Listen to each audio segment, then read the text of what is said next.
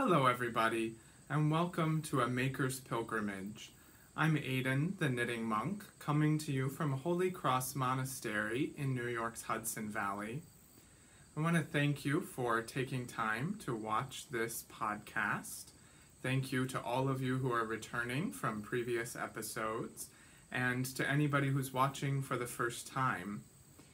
If you like what you see, I would encourage you to hit the subscribe button and hit the thumbs up. I love getting comments on the videos and responding to them, starting a conversation with those of you who are watching, because that's the whole purpose of my doing this project to begin with. Also, I want to let you know that you can find me on social media, on Instagram, and on Ravelry with the username Knitting Monk.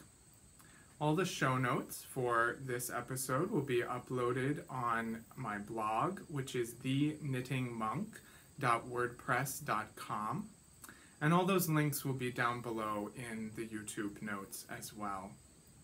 So really, I'm so glad you're here. Thank you for showing up for this today.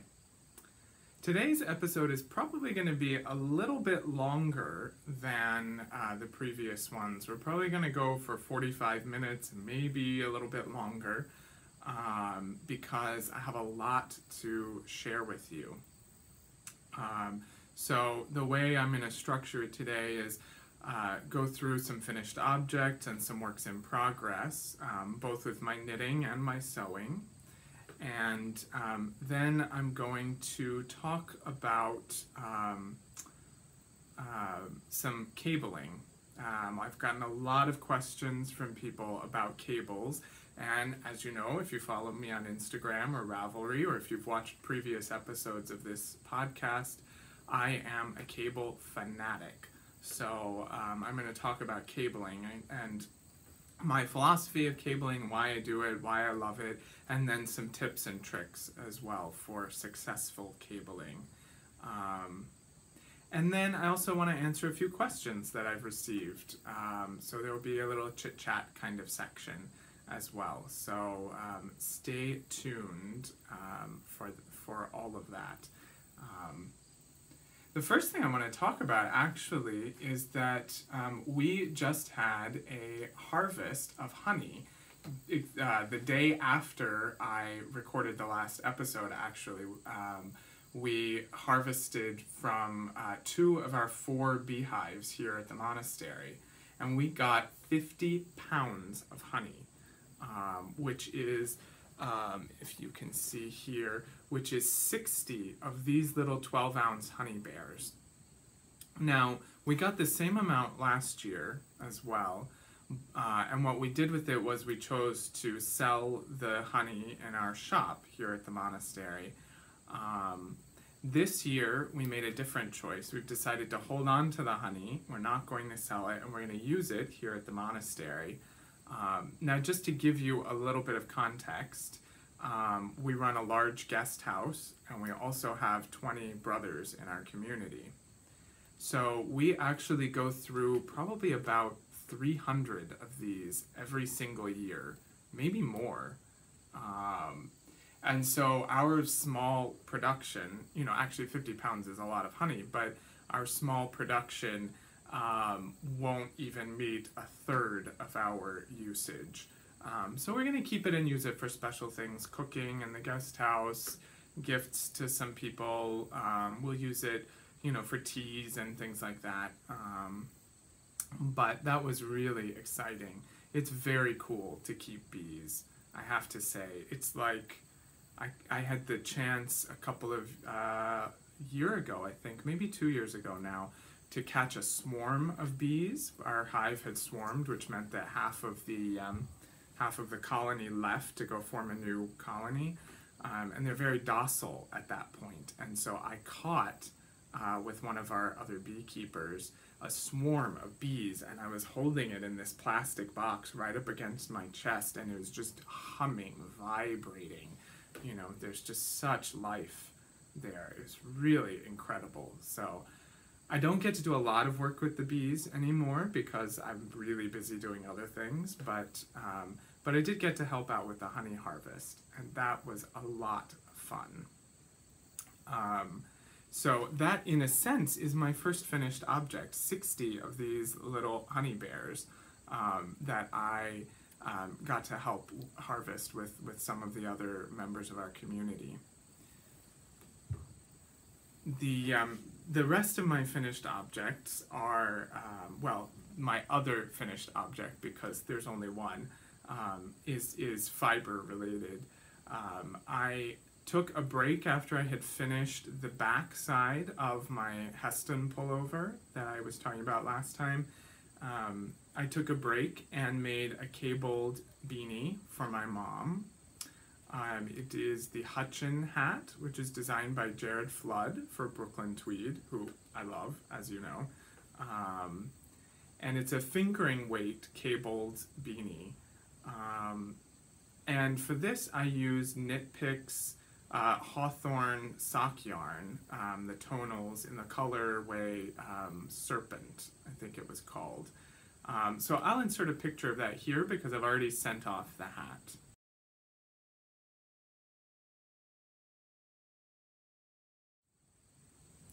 So that hat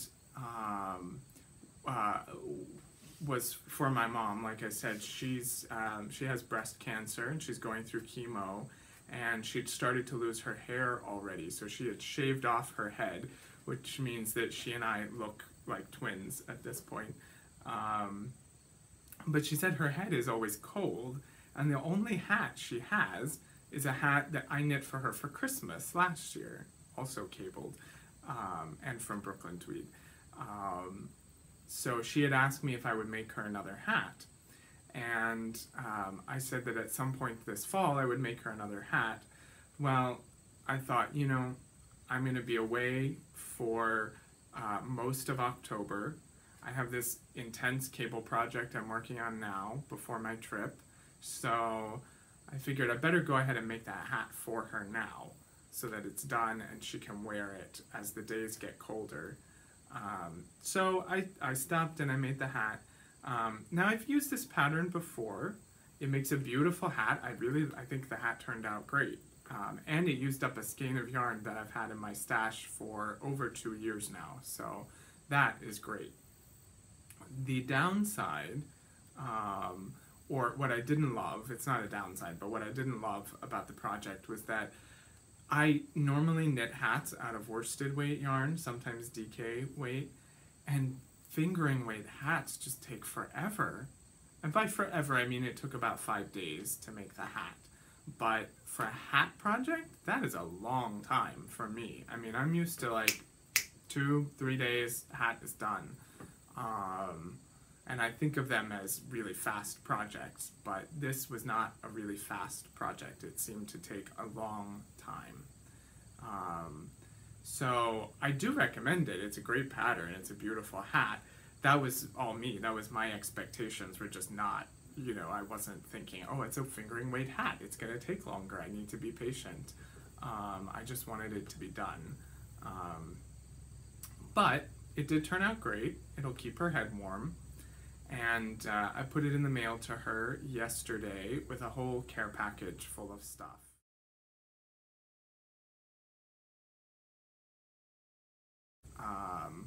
Just to cheer her up. She's finishing the first section of chemo, and she's switching to a different drug that they use for chemo at her next treatment, and so its side effects will be different and that kind of thing. So just as a marker and a way to cheer her a little bit, send her that care package.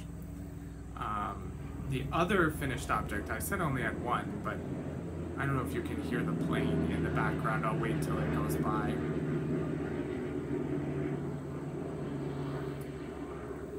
The other object that I had actually was I did sew 2 more tote bags. Both of them, if you saw last episode, with the dark denim outside and the Day of the Dead lining on the inside. Excuse me. So I sent her one of those tote bags as well. And I didn't take any pictures of them, so So unfortunately, you'll have to look back at last episode if you want to see a photo of it. But I wasn't trying to imply anything for her with the Day of the Dead. She just likes stuff like that, so that's why I sent it. By way of transition, actually, from finished object into works in progress, I do have when I knit a big sweater project, I sort of think of the component parts as finished projects, finished object, and that helps me stay motivated to keep going. So I can say like, oh yes, I finished the back. And then I feel excited to keep going with the project. So I did finish the back of my Heston pullover, and it has just come off the blocking board yesterday. So voila. Sorry for the light. That's a much better image of the color on it. And then you can see at the bottom there, it has those the cabled ribbing at the bottom. It turned out so beautiful. I love this pattern. It is so gorgeous. As if you listened in last time, you'll know that I'm a little frustrated. I still am a little frustrated actually with the pattern writing, but the cable design is really exquisite. So I'm really excited about this, and I want to get it finished. I'm trying to finish this pullover for a trip I'm taking to the UK in October, and I'll tell you more about that in the chit-chat section. But as a part of that trip, I'm going to be visiting Ireland for the first time, and I don't know, I just have all these romantic images of, sea-washed cliffs standing there in my Aran pullover or whatever, so I just want to get it finished for that trip. And I'm leaving in 3 weeks, so this is, to keep going with the work in progress, I started on the front side, and this is how much I have of the front. So you can see I have a long way to go on the front. 3 weeks doesn't seem to me like a lot of time to knit 25 inches of the front, plus 2 sleeves, plus time to block the pieces, plus time to seam them together and knit a collar. So I'm going to do the best that I can, and I'm going to see how much I get done. I have a tentative goal to finish this front piece by next Sunday. Today is Sunday when I'm recording, which is why I'm in my habit, by the way. I wear my habit on Sundays, generally speaking. But I'm hoping by next Sunday to be done with the front so it can get on the blocking board, and then I can start on the sleeves. If the sleeves take about 5 days a piece, I can block one sleeve. I can be blocking the second sleeve and already be seaming the piece together, So that's my goal. Hopefully that will happen.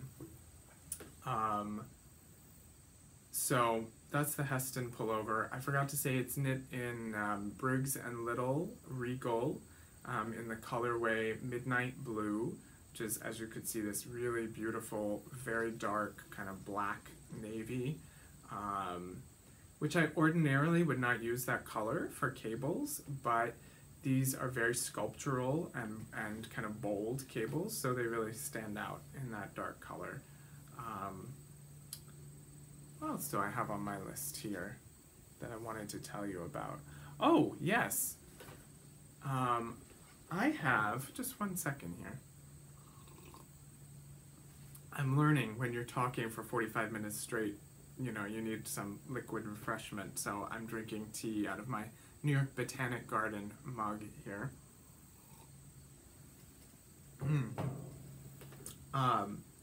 The other work in progress that I have going on right now actually is a sewing project. I think I had mentioned last time that I was going to buy the pattern, or maybe I'd already bought it, for the Merchant and Mills. It's called The Tea, It's a men's pattern, a woven fabric t-shirt. And they marked it as a beginner's pattern, but I just loved the look of it. So beautiful and simple and elegant. And actually I have the pattern right here. This is the pattern. You can see on the back, that's kind of what it's meant to look like right there. And so this is the very first garment I've ever sewn. The very first time I'd ever done a curved seam, anything like that. And if you watched last time, you'll remember that I said I was gonna get some very inexpensive fabric and kind of do almost like a muslin kind of thing before I started with a nice fabric. Well, you see, what had happened was I went to Joann's with one of my brothers looking for an inexpensive fabric. And we were in the $5 cottons. So everything I was looking at was $5 a yard. And I didn't really find anything that I liked because I did want to be able to wear this garment. And finally I found a bolt of fabric, and it was this beautiful soft gray, kind of a medium gray colored cotton, very soft. And I said, oh, perfect, this is what I'll use. Well, then I look at the label, and of course, it's 3 times as expensive as everything else in that section. And my brother and I laughed because, you know, you could blindfold me and put me in a shop, and I would find the most expensive thing in there. Even without being able to see them. So I decided I did have a great coupon because I hate paying retail, so I had a great coupon, and I thought, well, okay, fine, I'll buy this cotton, it'll be fine.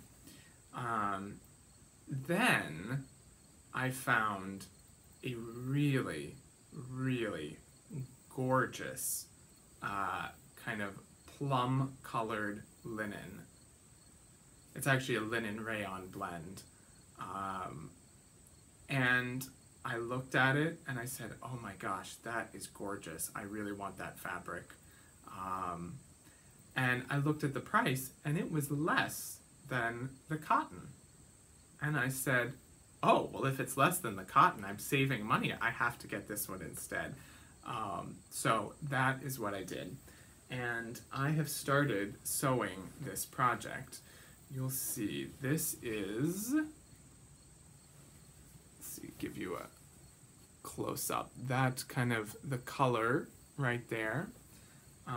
You'll see I've gotten the shoulder seams done, and this is the part that just wowed me.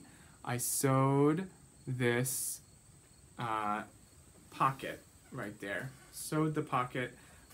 It's the first curved seam I've ever done. It's not perfect at all. If you look up close, you'll see all kinds of mistakes on it. But I just had this feeling when I had finished with it of, oh my gosh, I cannot believe I have done this myself. And it's funny that a pocket can do that for you, but it can. So anyway, I'm really, really in love with this pattern. It's a beautiful pattern, very easy to work with so far. And then this fabric is just unbelievably beautiful. So I'm really, really excited. I'm gonna hopefully get this finished in the next couple of days. Something I've learned with sewing is that it goes in, for me at least, it goes in spurts. Whereas knitting, you know, you're just doing a row at a time, and then eventually you have a finished object. With sewing, I just ignore it for days on end, and then I'll spend an hour and I'll get, you know, 50% of the project done. You can't spend an hour and get 50% of a knitting project done. That would be unbelievable. So, so that's my other work in progress that I am really excited about. I do, of course, I've gotten so like enthusiastic about sewing now that I have a whole list of things I want to sew. And I know that some of you are also sewists and have sewn some of these things, so I'm just going to tell you about them real quickly. A friend of mine gave me a box full of Marimekko fabric, these beautiful prints, and I mean, these are like big quantities of fabric. Each one is 3 yards or so, and then some smaller pieces. And, you know, they're not patterns that I would wear. So I was thinking, what would I do with them? I mean, they're really beautiful. I would love to sew with them. And I thought, well, you know, I could make my mom and some female friends of mine dresses from them. They would really love getting them. They'd be wonderful presents, and I would really, you know, I'd get to practice a lot of sewing skills that way, that I could apply also to my own clothing. And I'm also a big believer in using what I have before I buy more. So because I have this cache of fabric, I want to use it before I buy another bunch of fabric for my own clothes. So I bought 2 dress patterns from Tilly and the Buttons. I bought the Bettine dress and I bought the Francoise dress. So I'm going to start with the Bettine dress, and I'm going to make a dress for my mom for Christmas. And it's supposed to be a beginner pattern. I read through the pattern and it looks really, really straightforward, and yet I haven't done most of those techniques, so I'll get the chance to learn and to practice from them and to use some of this beautiful fabric that was given to me. So sometime, probably when I come back from the UK, so not until November, you'll see some dresses, and they won't be for me because I only wear white dresses. Okay, but I will be making some beautiful Marimekko dresses as well. And then I'm also getting excited. I want to make, there's a shirt pattern that I want to make for myself, and I've been looking at these beautiful flannels online. And since we're coming up into cold months, I'm going to buy some flannels, and I'm going to make the Fairfield pattern from Thread Theory Designs. So that's coming up probably in a couple months, but excuse me. I had a frog in my throat today. Too much talking. So that's it for my finished objects and for my works in progress. But that's not it for this episode of the podcast, because I've got a number of other things that I want to talk to you about. And the first is I've gotten several questions from folks about cables and cable knitting. As I said, I'm a cable freak. I love cables. If something has cables on it, I'm 20 times more likely to make it. I probably 3 out of 4 or 4 out of 5 of everything I knit has cables in it. So I really love cables. And I want to talk to you about them. Give a little session on cable knitting. So excuse my looking down because I have my notes here to remind me. There's a lot to talk about with cables. The first is why I love cables so much. And, you know, the thing is, on one level, with taste, you can't explain it. You just like the things you like. The heart wants what it wants, you know? And so I just like them. I think they're beautiful.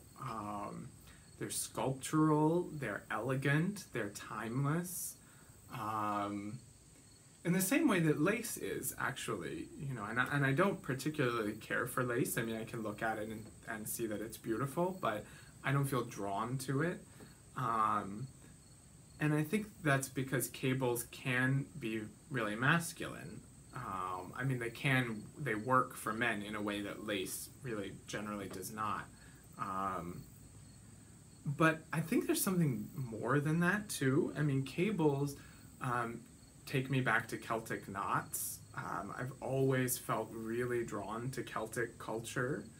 I read the stories of King Arthur and his knights as a kid, which I know is not Celtic, but it's sort of in that mythical, landscape there.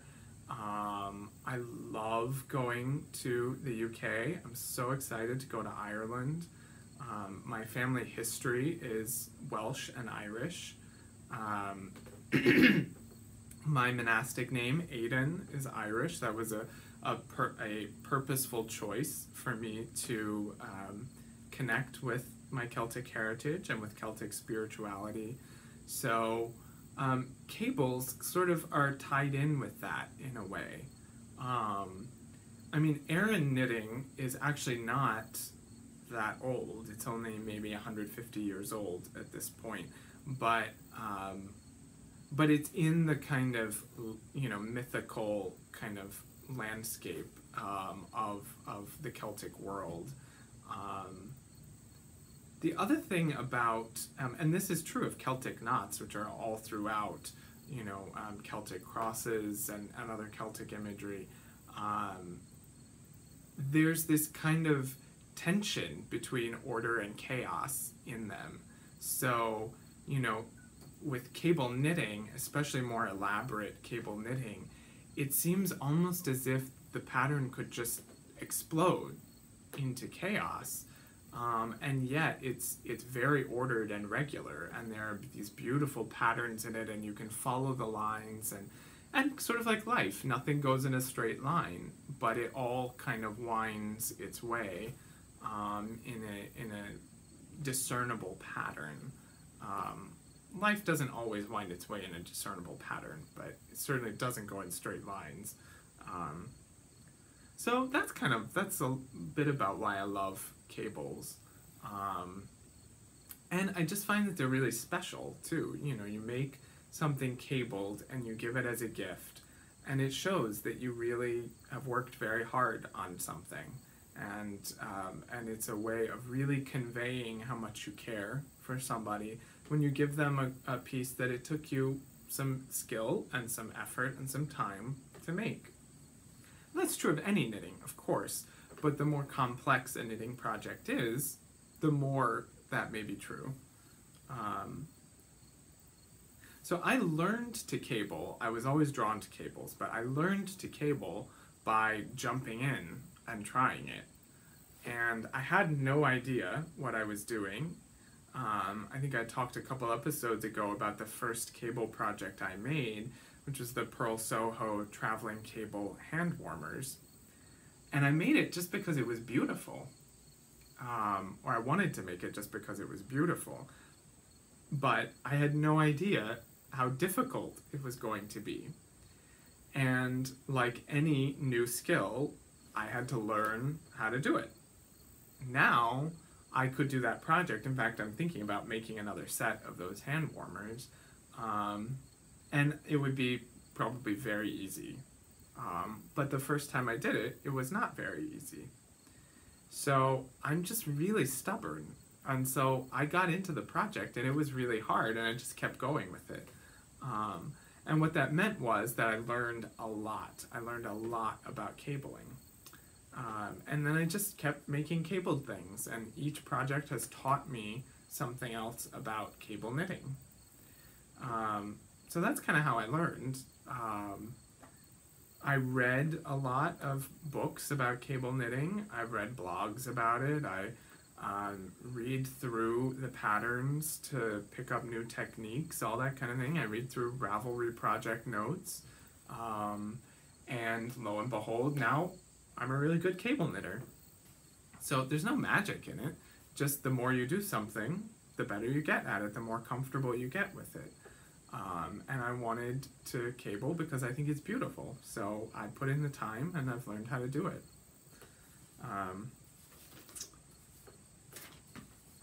So I wanted to give you just a little overview of cables, and this is going to be very basic. So if you have some experience cable knitting, this is all stuff you already know.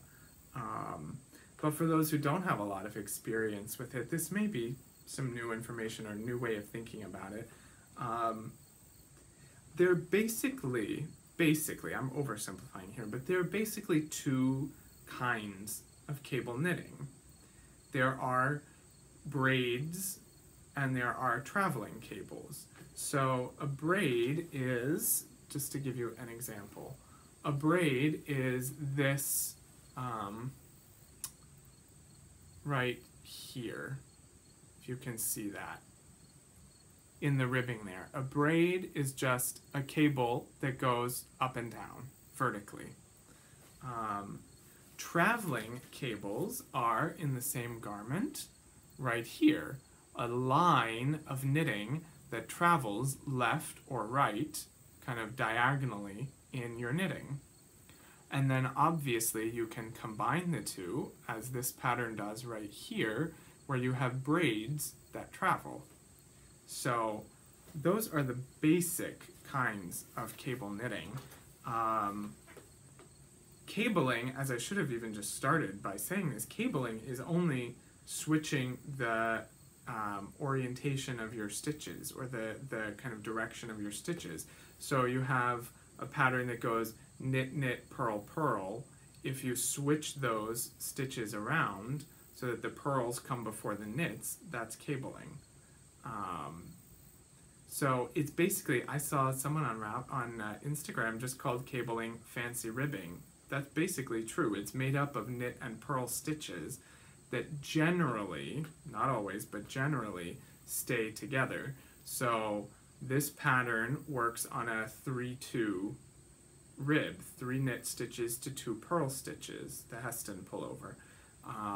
So I'm always keeping 3 knit stitches together, and I'm switching them around with 2 purl stitches, or I'm switching 3 knit stitches with 3 knit stitches. So there really is a very regular, ordered kind of nature to cables, even though they make these elaborate, flowing kind of patterns. Where'd my... I dropped my notes.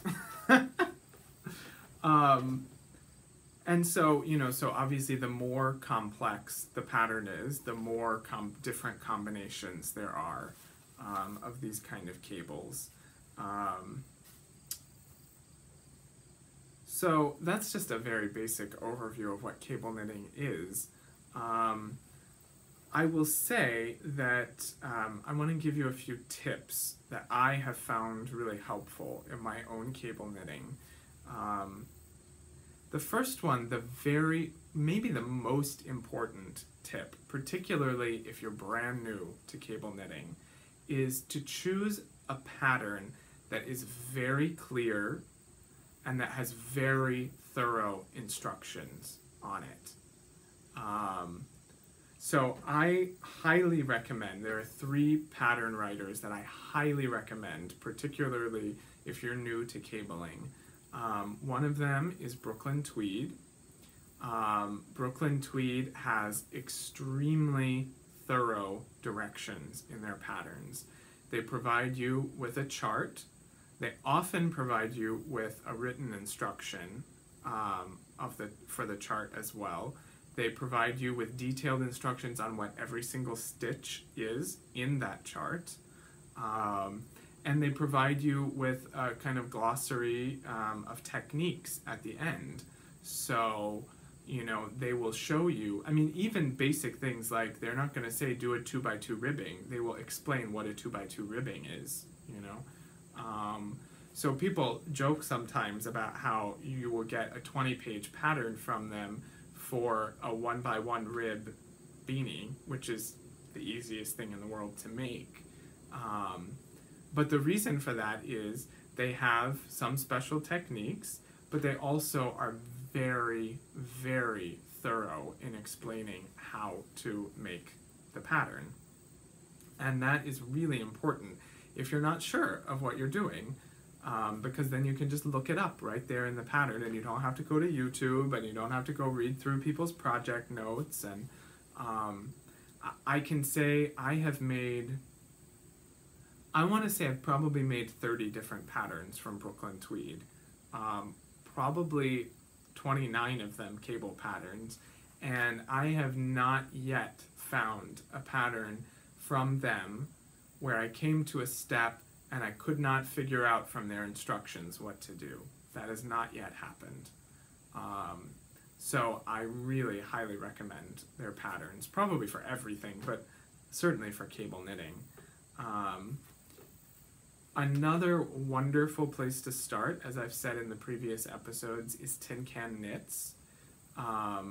They also have really thorough pattern instructions, but they have a big emphasis in their work on teaching, which I think Brooklyn Tweed does too, but really in giving tutorials and helping people learn and build up their skill set.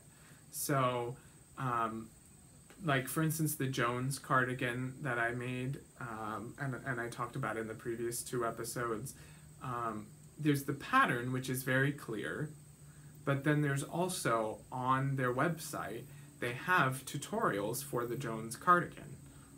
So you can go on their website and you can read about picking up stitches for a button band, which I know is not cabling, but you know, that kind of thing, or tips from them on how to cable, or explanations of parts of their patterns. So they're also a really good resource. And then the third is Purl Soho. They have a lot of free patterns on their website. They do have some paid patterns, but they have a number of free cabled patterns that are beautiful, that are relatively simple, actually. So they're maybe a very good place to start if you're brand new to cabling.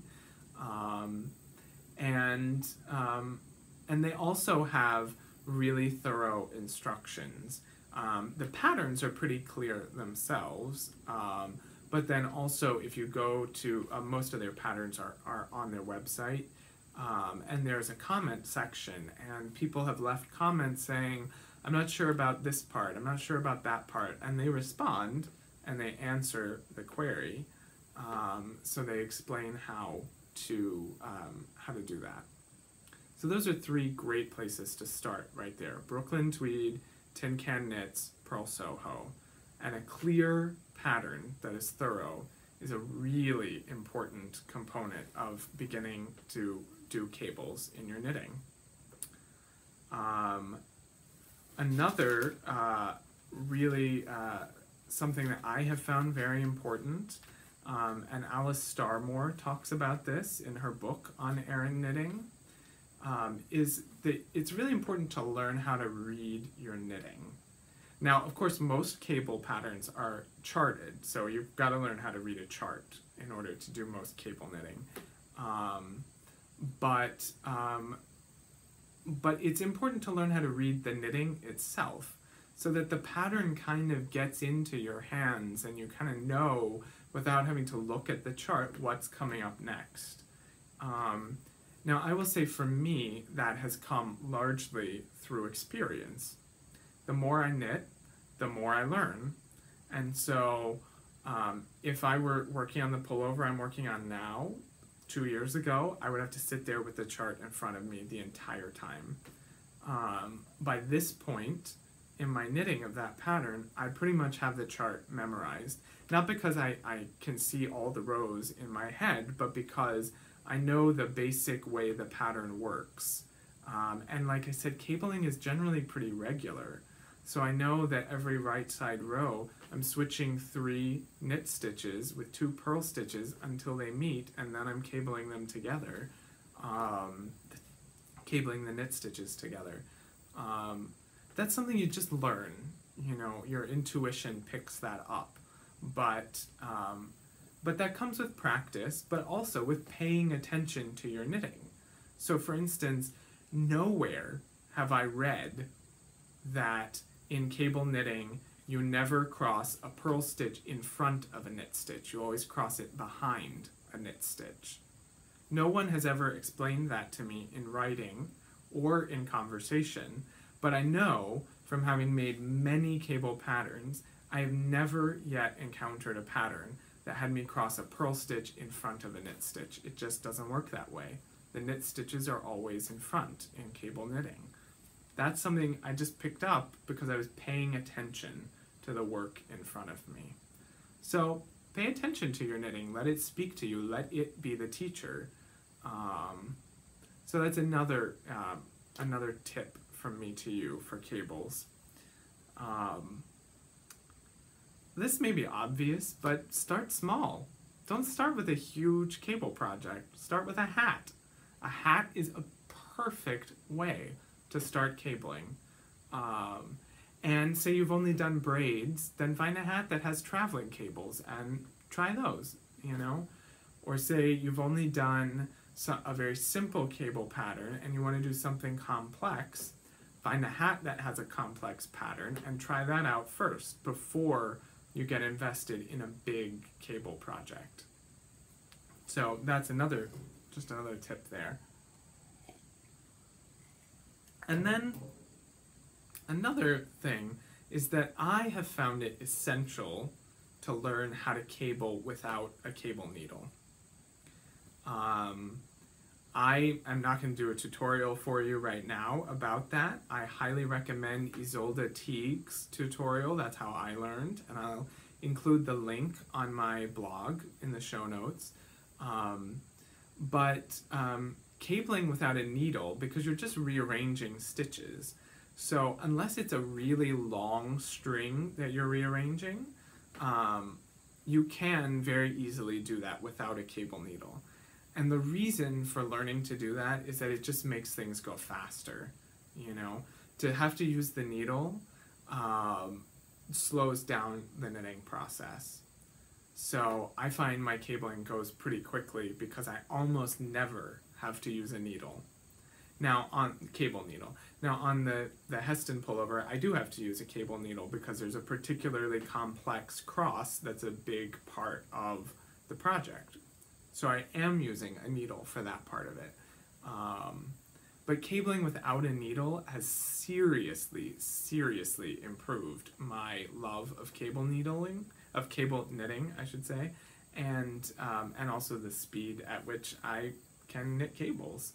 So I would recommend learning that. Just a couple of little personal things about cable knitting in terms of yarn and needles. So the needles, I really recommend using metal needles that have sharp tips on them. I just personally don't like knitting with wooden needles. I don't find it an enjoyable experience, but also because the majority of the knitting that I do is cable knitting, I need sharp tips, and most wooden needles have pretty blunt tips on them, which is great for stockinette, but for cabling it's not so great because you're having to rearrange stitches and sometimes the knitting gets tight and you need to be able to get a fine, kind of precise entrance into a stitch. So I use the ChiaoGoo lace tips. That's the only needle I use for anything, are the ChiaoGoos. I should have just invested in an interchangeable set when I started knitting, but I didn't. So at this point I've spent twice as much as I would have on an interchangeable set, but I have basically a full set of the needles at this point. But sharp needles and metal I find work better for cabling. The other thing is for yarn. Now, I realize there are varying opinions on this, so I'm giving you my philosophy on it. But I would say for cabling, your yarn needs to be solid or tonal. No stripes, no variegation. And the reason for that is that you're putting all this work into making these beautiful cables. You want them to show up. And stripes and variegation, they really interfere with that. I have not yet seen a cabled project done in stripes or variegated yarn that I liked. Now, that's my opinion. A lot of people do knit cables with stripes and variegated yarn, but I just don't think it looks very good. I think you're getting two competing messages there. So, I mean, and the other part of it is that when I'm knitting something cabled, I'm looking at it as an heirloom. You know, I'm putting in 6 weeks of my knitting time, of my creative time, into making somebody a sweater or making myself a sweater that's cabled. And I want the person I'm giving that to, if it's me or somebody else, I want that person to be able to wear and enjoy and love that sweater for the rest of their life. And maybe even for that to get passed down.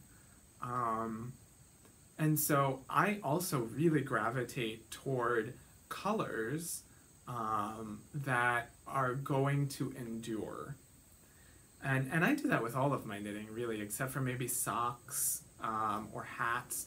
Like small, quick project, I'll use a kind of faddish yarn, like Speckles or something like that, you know, which are very of the moment and really fun right now, but 20 years from now, are we going to want to wear that same thing? I doubt it. But I want to wear this cabled sweater I'm making 20 years from now, so I want to make it in a color that is going to endure for that time, you know? So that's another thing I think about with yarn. Now, something else to be aware of with yarn and cabling, I have found that, and I've used both, but I really prefer woolen spun yarn for large cabled projects. Worsted spun yarn will show off your cables really well. Very tightly plied worsted spun yarn. It just makes the stitches really pop. They are sculptural. But especially for sweaters, worsted spun yarn can be very heavy. And in a cabled project, which uses a lot of yarn, more yarn than stockinette, I really prefer woolen spun because it's much lighter. So my woolen spun sweaters they're very warm, but they're really lightweight. You don't feel like you have this heavy sweater on you. And the worsted spun sweaters I've made, that's the opposite is true. I mean, I feel warm, but I'm also wearing a heavy sweater. So for other things, I would choose a worsted spun, you know, for smaller things like mittens or hats or socks or what have you, scarves even, though those can get pretty heavy too. So, and woolen spun yarns really show off cables very nicely. Brooklyn Tweed's worsted weight yarn, and actually their fingering weight yarn, are both woolen spun. And so is Briggs & Little Regal, which I'm making my second cabled sweater with right now, woolen spun. So that is my spiel on cables, and I see we are at 48 minutes. So I guess we're gonna go to an hour because I have more to talk to you about. I can't believe it. I had I have 3 other things to talk to you about. Wow, this is gonna be a long episode. Oh well, that's the way it goes. Just to answer some questions that I have gotten and comments that I've gotten on previous episodes. So, and I apologize, I didn't write down the names of the people who asked these questions, so I apologize for that. Someone on the last episode made a comment about my use of the word maker. I assume as in the title of the podcast, A Maker's Pilgrimage. And she said that maybe it was a generational thing, but that she found the term maker to be incredibly pretentious. And that really gave me pause, you know. I mean, of course, at first I was like, oh God, am I pretentious? But I know I can be pretentious, so yes, sometimes, yeah. But when I stopped and thought about that comment, it really helped me to clarify some of my own thinking and why I have purposefully chosen the word maker. So to answer the basic question that she was asking, is it a generational thing or is it pretentious? The answer is yes, it is a generational thing and it is pretentious. Or rather, it has elements of both in it. So I can't speak to everybody who uses the word maker, but I can speak to my reasons for choosing that word. And they're multifold here. One is just for ease sake, because although I am primarily a knitter in terms of my crafting, I'm also a sewist, and I also garden, and I also keep bees, and I also write. And so to me, the word maker is more inclusive than the word knitter, or the word crafter even. It encompasses all of my creative outlets. And it also says that the basis of each of those things is the same. You know, they're all about helping me to, not just to create an object, but to kind of explore who I am and what I think about the world and what my assumptions are and what my tastes are, and to connect with other people around all that through making something. So that's one part of it for me. It's just more inclusive. But the other part of it, and this is where it can get pretentious, it can, and it's also a generational thing, is that by choosing the word maker, I am consciously placing myself within a certain movement, a philosophical, spiritual movement that is going on in our culture today. Really around the world, I would say. I mean, I don't know everywhere, but certainly in the US today, which is a reaction or a response to the kind of hyper emphasis on technology and digital technology, industrial production, and kind of the capitalist kind of mindset that kind of bears down on that, and from which a lot of that springs up as well. Which is to say that even though we can make things industrially, that there is something that's lost when we're not making things with our hands, when we're not making actual stuff. And if I could give an example of that has nothing to do with crafting, but I remember listening to an episode of This American Life several years ago after the financial crash, and in 2008 here in the US, and they were explaining like literally what happened when oh gosh, why is my mind blanking? When the sort of treasury system flooded the banks with cash, gave them an influx of cash to keep them afloat.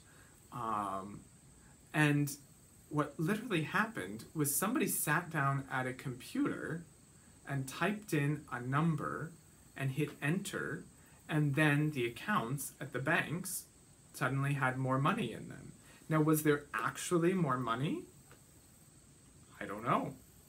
It depends on what money is, you know, but I think there can be such a divorce these days from the material world, that the making movement is a way of saying, no, I'm in a body, and there's a value in creating something with my own hands that is beyond the money that it costs to make that.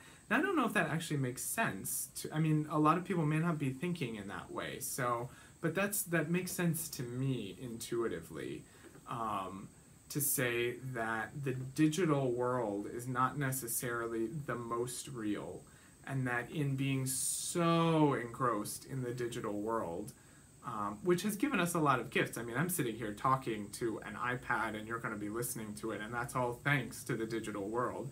So I'm not saying that it's a bad thing all the way around, but that there are some drawbacks from it, and that we lose something by not being engaged in the creation of material objects.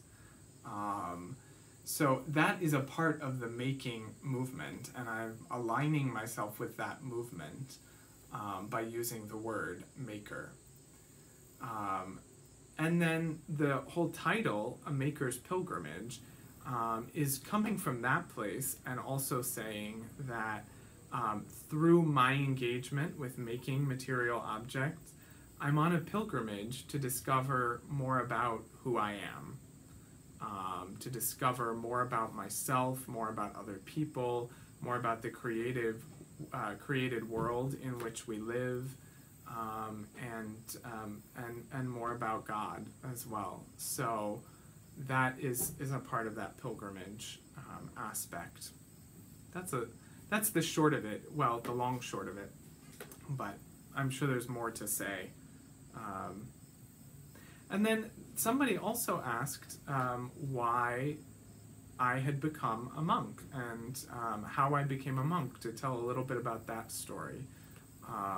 So I'm going to need a little more tea for this.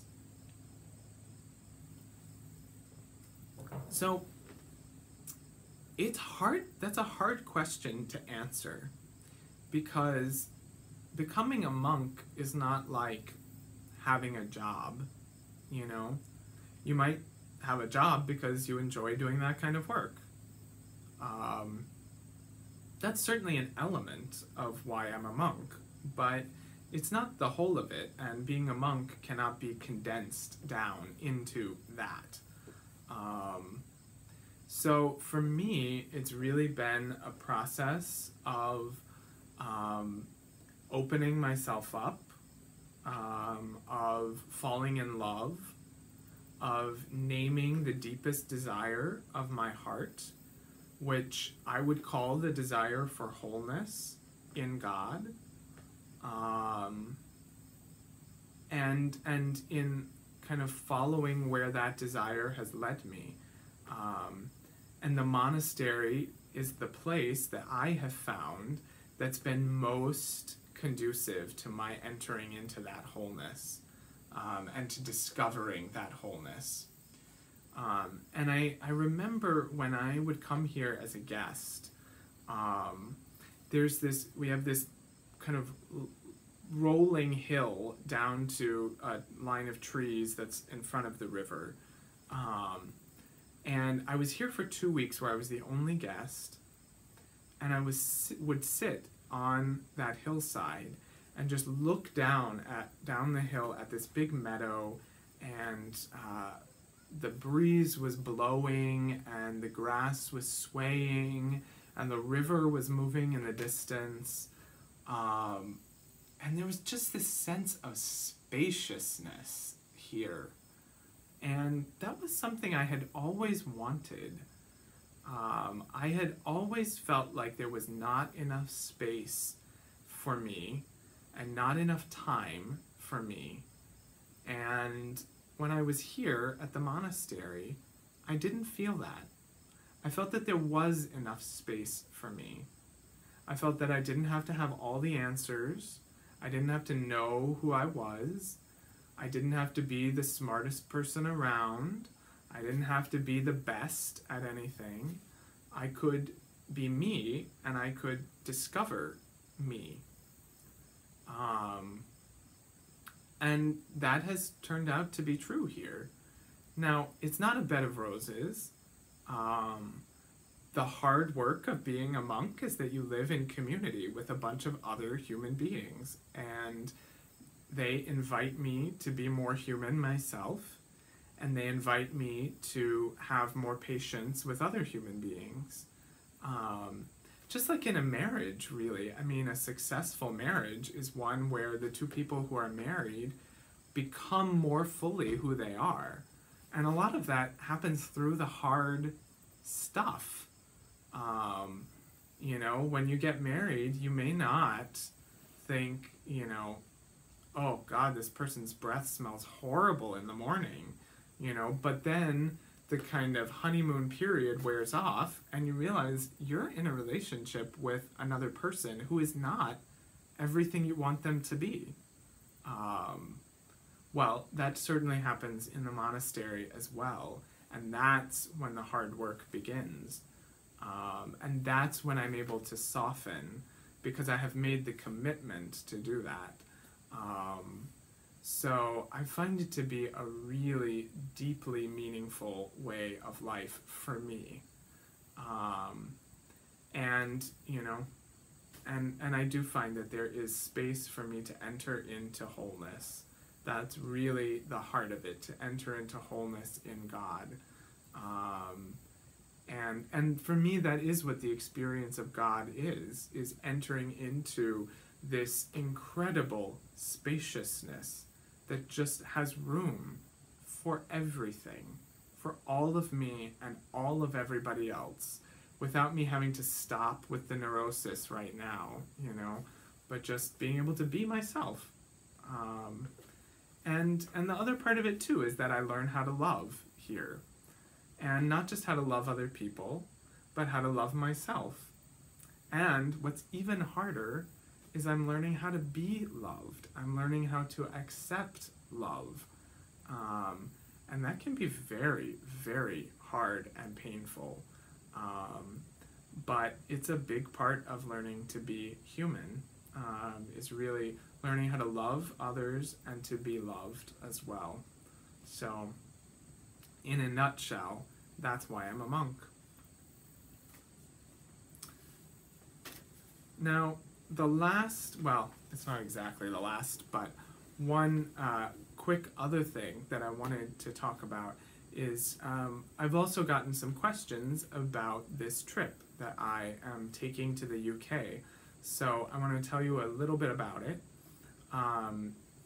One of the other brothers and I are leading a pilgrimage trip for 2 weeks. And so we're going to be traveling all over Wales, Northern England, and Scotland. Excuse me. So we're going to fly into Manchester. We're going to drive to Shrewsbury.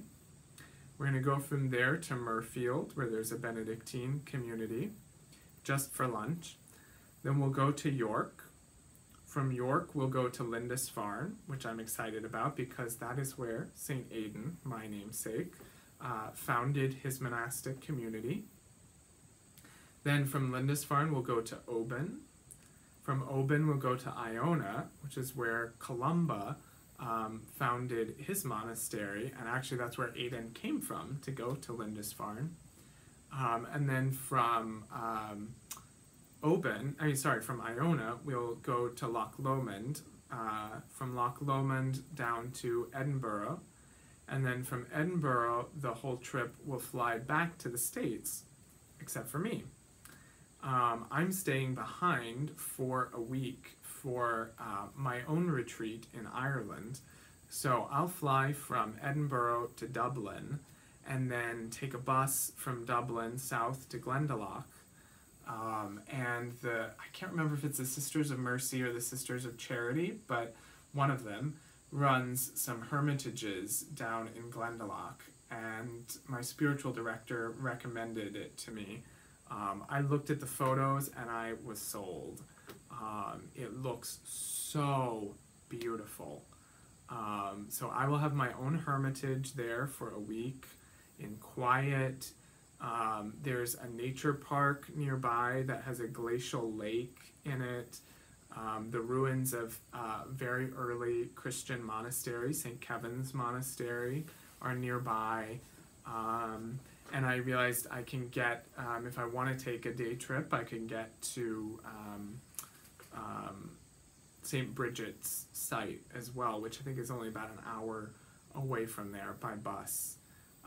And then at the end of my retreat there, I will fly to London just for a day and a half, because one of my best friends from college lives in London, and I love London. It's my favorite city that I have ever been to. So I just couldn't be in that area and not go by London. So that's my trip, and I'm really looking forward to it. It's going to be work because we have 32 people going on the trip, and I'm one of the leaders. But it's going to be a really, really good trip. And so I will podcast again probably right before I leave, and then it'll be a month or so until I podcast because I'm going to be out of the country. But I'll probably do a long podcast then when I get back from that trip as well. And I'll take lots of pictures and try to take some videos of where I am. And I'm sure I will buy yarn because how can you not when you're in the British Isles and Ireland? And, you know, all these fun yarn shops around there. And actually, if you have recommendations for me about a yarn shop in any of those places, please let me know. I will tell you what I have on my list already. I have Ginger Twist Studios in Edinburgh. I have This Is Knit in Dublin. And there's another one that Kate of the Hawthorne Cottage Craft podcast recommended. I have it written down, but I don't remember, in Dublin. And then, of course, Loop London as well. So any knitting shops or fabric shops in those locations, let me know, because I might be able to stop by on a break from that. And we're probably going to run pilgrimages again, so I'll let you know if I'm going to be leading any, because it may be something you'd be interested in joining me for. And you're also always welcome on retreat here at our monastery. We have a retreat during Rhinebeck every year, Prayerful Stitches, and we take a day trip over to the Sheep and Wool Festival, which I usually help lead, but I'm not going to be there this year because I'll be in the UK.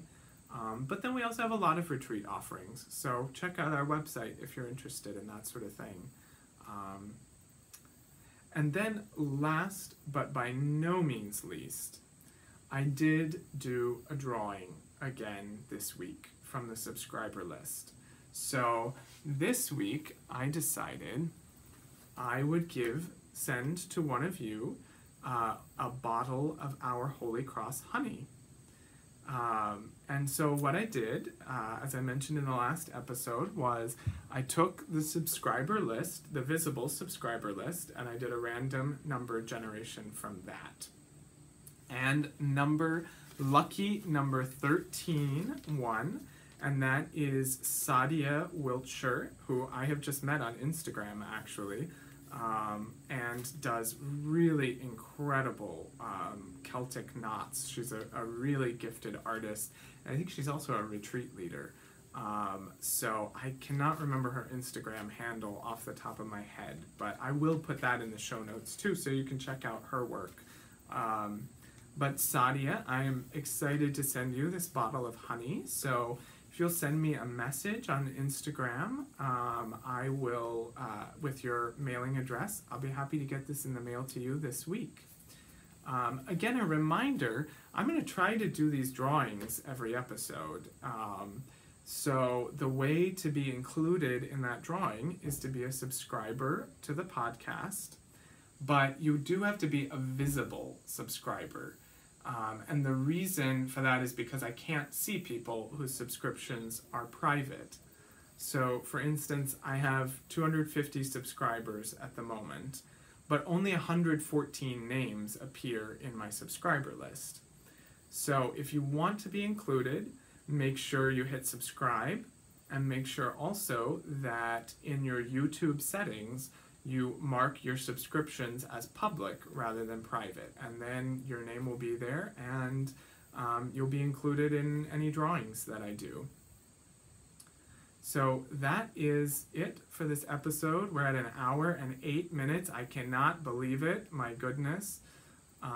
Next time we'll probably be back to a half an hour or 45 minutes, but we'll see. Depends on how many questions I get. I do love the comments. I love the questions. So please feel free to reach out in the YouTube comments, on Ravelry, on Instagram. I would love to hear from you. I'd love to begin a conversation with you. I'd love to see what cabling projects you're up to, so message me or tag me in them, and I will take a look at what you're up to. If you liked this episode, please hit the thumbs up, and please subscribe so that you'll know the next time I post a video. Again, thank you for watching, and I look forward to speaking with you next time. Happy knitting.